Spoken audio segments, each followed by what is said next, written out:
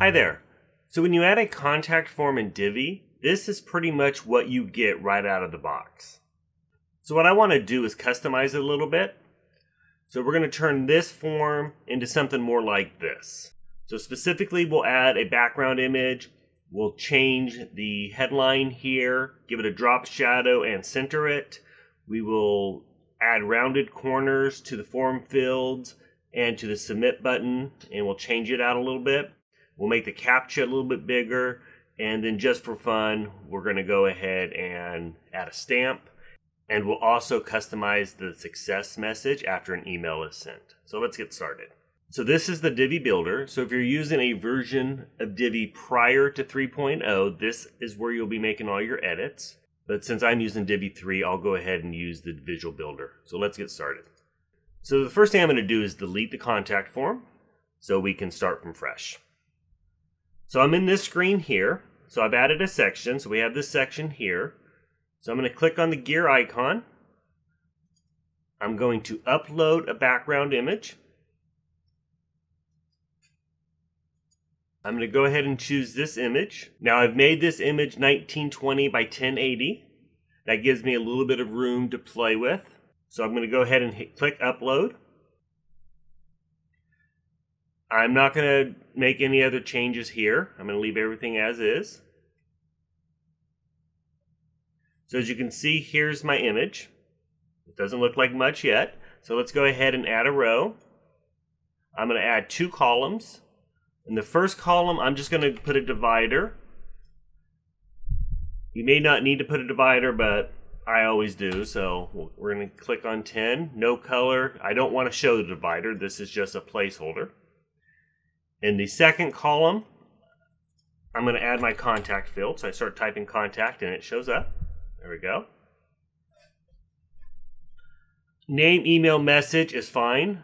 If I wanted to add like business name or address, mailing address or something, then I would click add new item and I would add those. I want to display my CAPTCHA. That's this right here. So you're going to type in your email here. So I'll do all this off screen, but I'm going to type in test@test.com. Title. So that's what's going to show up right above here. So I'm going to type in send me mail. Message pattern, that would be if you want it to show up in your inbox formatted. Typically I format mine, although it's usually the last thing I do because Divi does strip out the HTML code I put in here. So again, I would name, I always put a paragraph, but that gets stripped out. So what this basically does is it puts this information in the body of the email that you receive. So I like to have it in there so it's in that body of the email. So here we'll have our success message. So you type in whatever you want there, then I'll show you shortly how to customize that. All right, so under design, form background color, I want mine to be white, so I'm going to click white.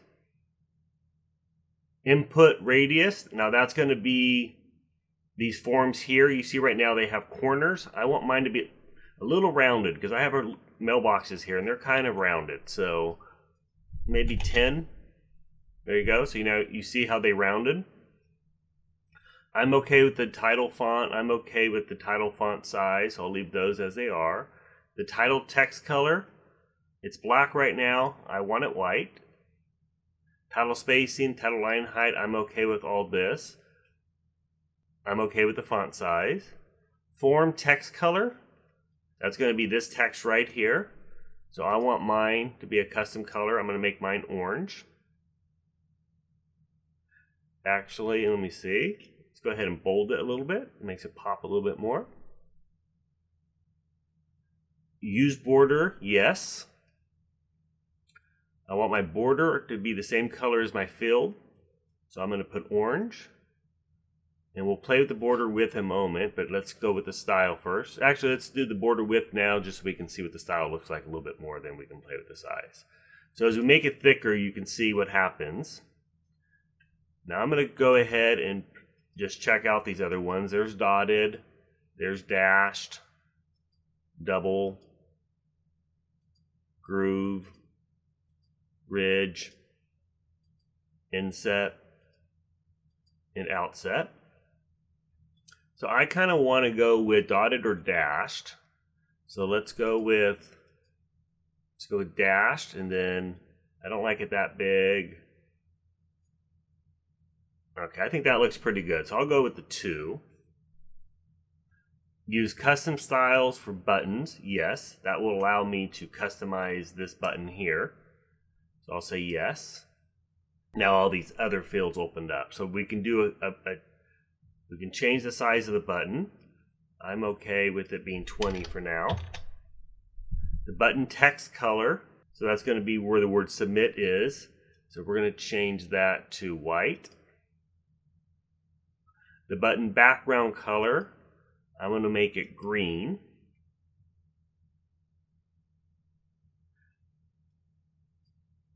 I'm going to actually probably remove the border, so by doing that I'm going to make that green as well. The radius of the button, again I want to kind of make it match, so I'm going to say 10. I'll leave all this, add icon, button icon, yes.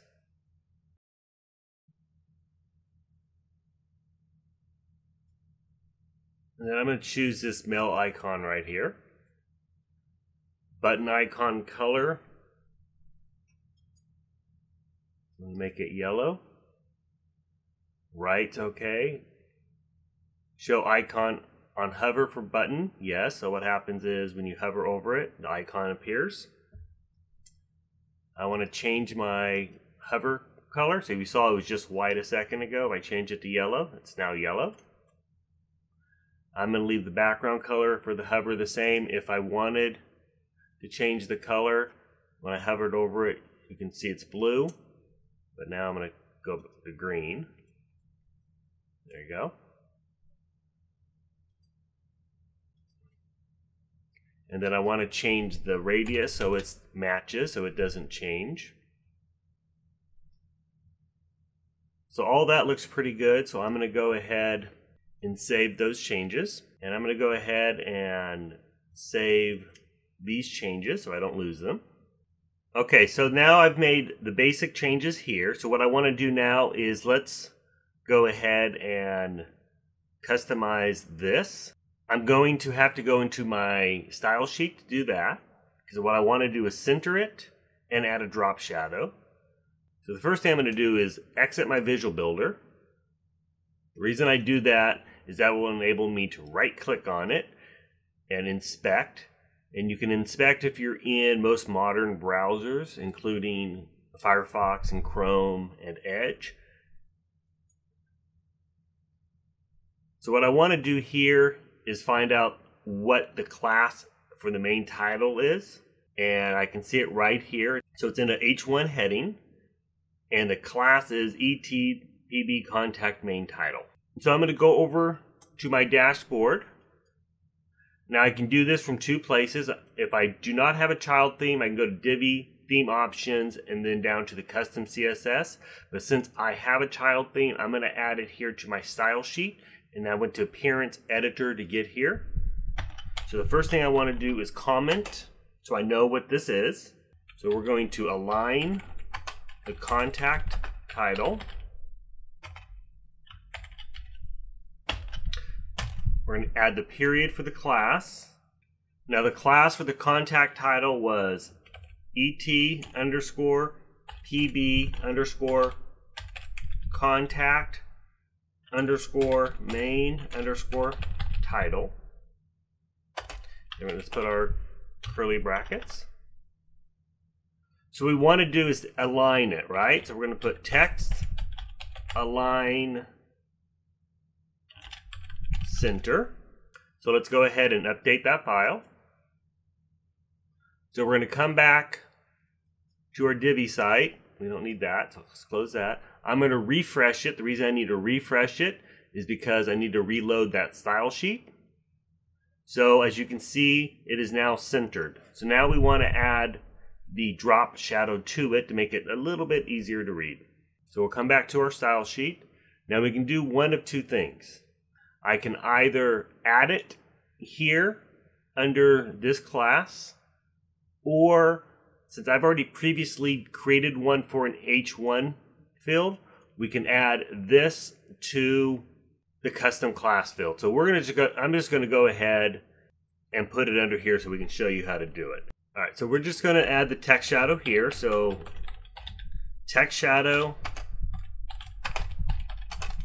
and then we're going to do the spread, the distance, all that information. We're just going to do it 2 pixels. RGBA, we're just going to do 25, which is a gray, and we'll do 1, which is opacity. So we're going to make it solid. We'll go ahead and close it out with a semicolon. Let's update the field, and let's see if it added a drop shadow. There you go. So we now have a drop shadow. I actually did a video on text shadow, so you can watch that. I don't want to take the time to explain all this here. All right, so now the next thing we need to do is let's make this CAPTCHA box a little bit bigger, because one of the frustrating things in here, let's say this was supposed to be a double-digit number, so 52, you'll notice it disappeared. You don't see the 5. So I want to make the box just a little bit bigger. So again, I'm going to right-click and hit Inspect.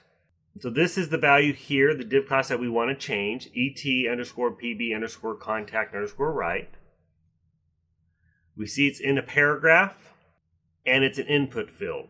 Now if we click on this input field, you can see down there, if you look down here, it's 45 by 52. So we're going to change that number to something a little bit bigger. So let's go do that. So again, we're going to come over here to our Divi style sheet, and we're going to comment it.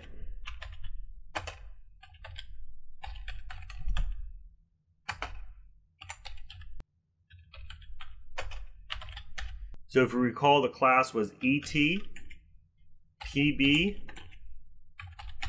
contact right. It was a paragraph, and it was an input field. So we're going to add all that. We're going to add a max width to this, and I'm going to make the max width 60.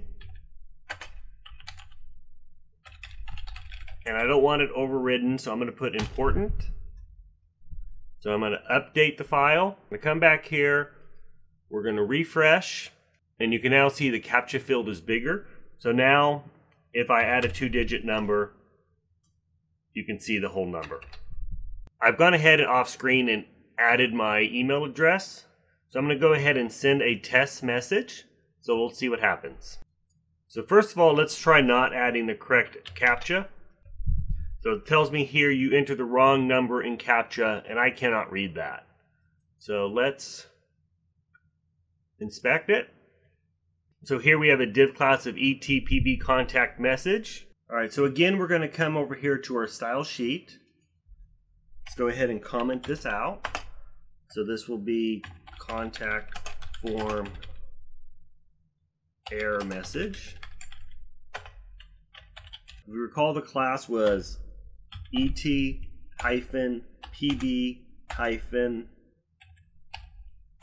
contact-message. So for now, I just want to see if this works. So all I'm going to do is change the color. So we're going to change the color to white. We'll update the file. Let's come over here. Let's make sure we load the style sheet. So we'll hit reload. And I'm not going to fill this stuff out. I'm just going to hit submit. And you can see everything here is white. So now we want to make that a little bit prettier. So here we can actually add any color we want to. So I'm going to go ahead and just quickly update it. So I add this yellow. You'll notice here I have my colors commented out. And the reason I do that, because these are the colors I use on my website. So it's a lot easier for me just to look at the top of my style sheet to find the colors I need. So I've added yellow, I've added a drop shadow.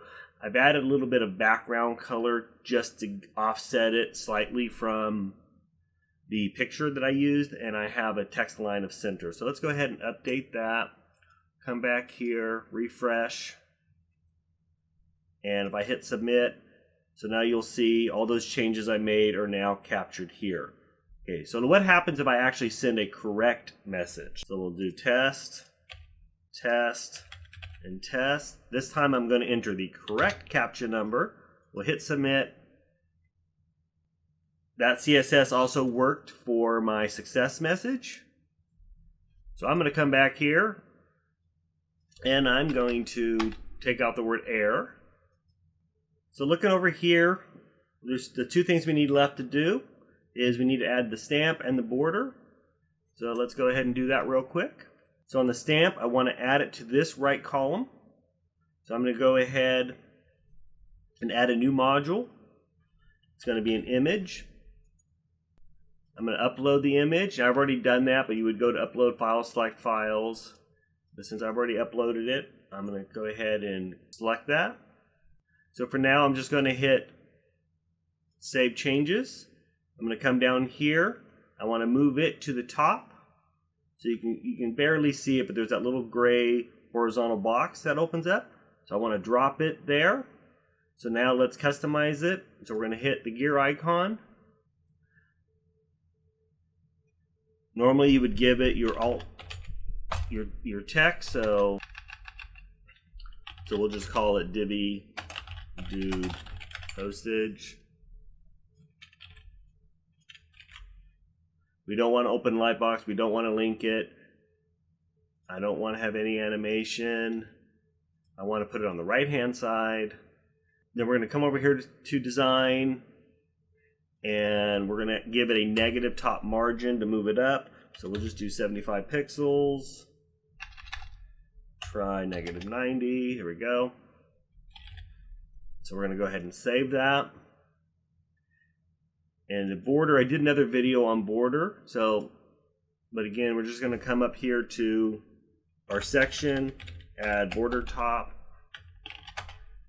We want it to be about 3 pixels. We want it solid. We want it white. And then I want to give it a margin top of 0 pixels. And then we're going to just hit yes. Then we're just going to save it. Save button. And since I'm here, let's go ahead and change this so that it kind of matches. And then if you recall, we can adjust our padding here. Just this padding here is going to affect our margin on our stamp. But that's okay. I think that looks pretty good. Change that there. I'm going to go ahead and save it. Alright, so we went from a basic contact form to something that's a little bit more customizable and that looks a little bit better. If you like this video, please hit the like button and subscribe to my channel. Alright, thanks a lot. We'll see you next time.